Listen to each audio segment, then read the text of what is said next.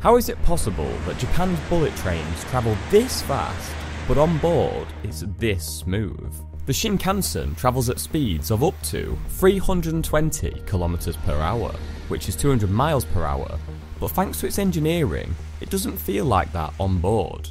First of all, it travels on its own tracks. There are no crossings allowing for uninterrupted travel. It uses continuously welded rails, meaning there are virtually no track joints, eliminating the bump you'd feel on conventional train lines.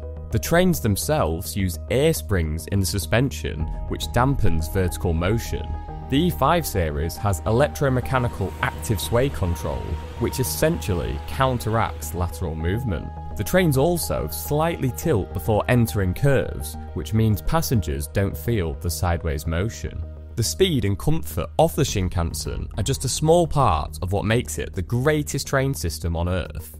For example, it's so punctual that its delays are measured in seconds, not minutes. And if you want to find out more about the bullet train, then search for this video on YouTube.